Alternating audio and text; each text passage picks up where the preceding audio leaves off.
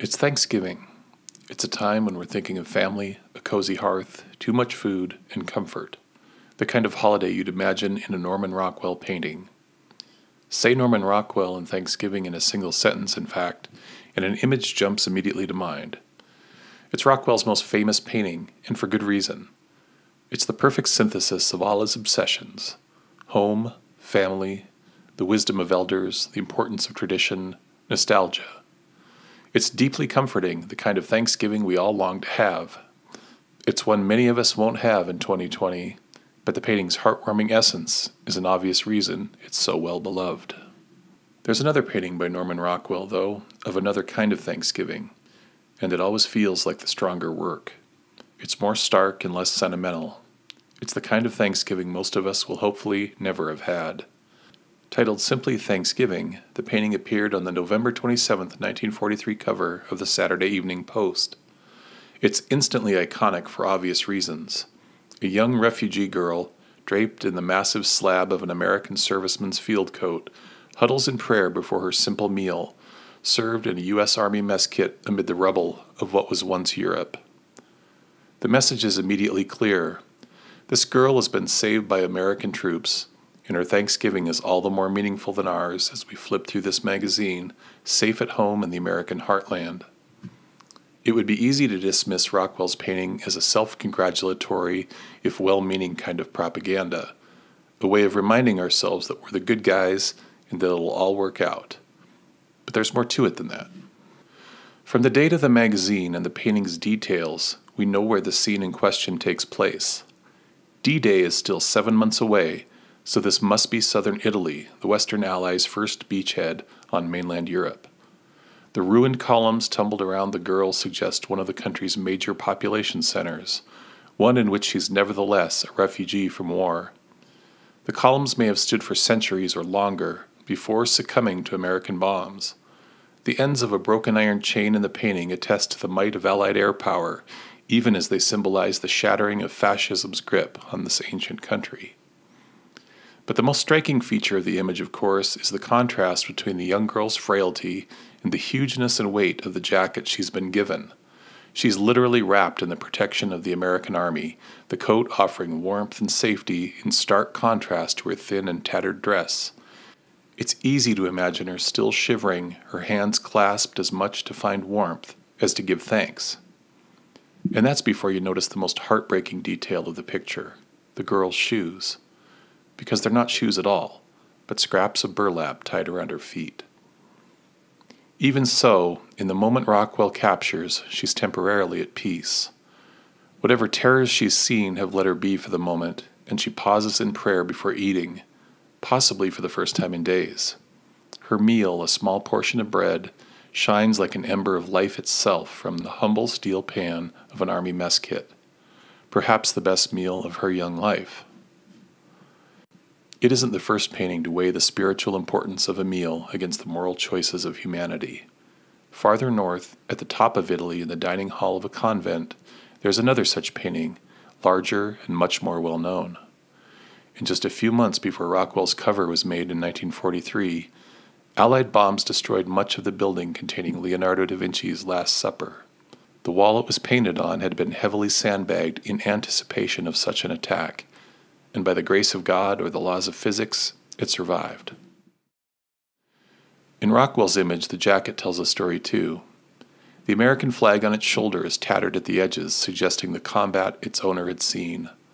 But it's still flying proudly, the only thing in the painting that's square to the frame, its rigid grid of 48 stars regular and true. Paradoxically, this garment worn to protect her has recently been worn by its former owner, a man fighting and killing the girl's countrymen. We know a bit too about that former owner. The stripes, 3 up and 3 down, with a diamond at the center, tell us this belonged to a first sergeant, a man responsible to a few and responsible for many. He'd probably have been in command of all the men who came this way, and it's possible they're all sitting just out of frame, enjoying a break for chow before continuing their march up the Italian peninsula. But the girl's quiet isolation in the frame and her sense of quiet peace in the moment suggests that the coat and mess kit are hers to keep, that the sergeant will scrounge himself another coat despite the coming December weather. And the picture might seem like a reassuring sentiment for Americans at home, eager to see the war ended, safe in the knowledge that their cause is just and their soldiers kind as well as brave. And all of this is true. But still, the painting offers something more. It's a quiet rebuke of the failings of humanity, that the girl's momentary peace is due to something so meager as a warm coat and a scrap of bread is an indictment of what we call civilization. The white marble of the Corinthian column, destroyed by our crudest technologies, evokes prouder heights of accomplishment, the achievements of ancient Rome, the democracy of Greece. The painting shows us that while war is a crime against the vulnerable and the innocent, it's also a crime against culture and art and our common heritage. Even Rockwell's hand-lettered thanksgiving at the painting's lower edge is set in letter forms derived from the ancient Roman column of Trajan. Its formality is sobering and elegiac. To contrast this image with Rockwell's more famous Thanksgiving painting might seem callous, but there's a vital connection between them. The heartwarming image of a holiday meal around a family's table takes on a deeper meaning, if you happen to know the title Rockwell gave it. It's called Freedom from Want, and it's just one of a series of 4 paintings Rockwell made in an effort to sell war bonds.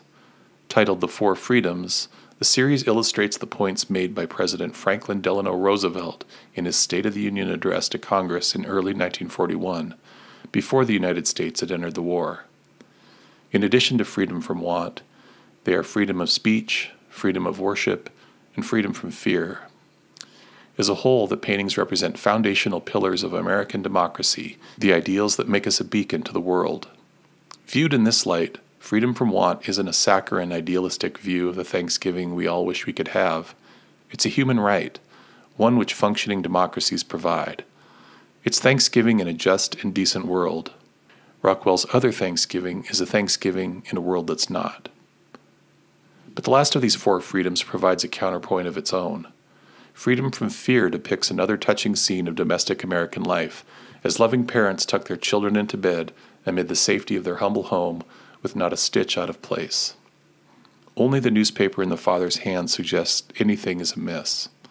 Its headline describes the murderous effects of war on faraway shores. It's the kind of horror America hoped to avoid when Roosevelt made his speech, and one the Italian girl of Rockwell's other painting knew all too well.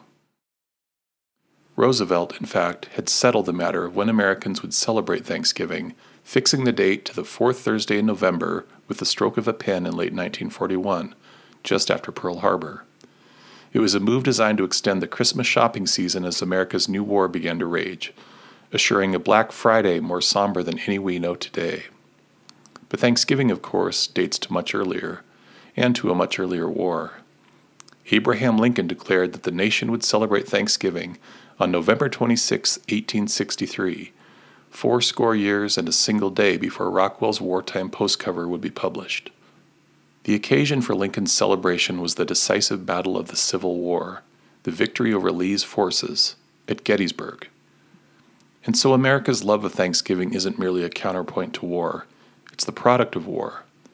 And it's the product of survival as expressed by a cold, hungry Italian girl bundled in a GI's jacket.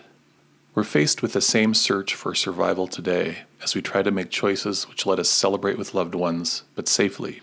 And when we think back even further to Thanksgiving's ultimate genesis in America, we must think about this. The first Thanksgiving was a meal shared by a proud, capable nation and the refugees whom they had generously fed and kept alive. And at that first Thanksgiving in 1621 in Plymouth, Massachusetts, the refugees were us.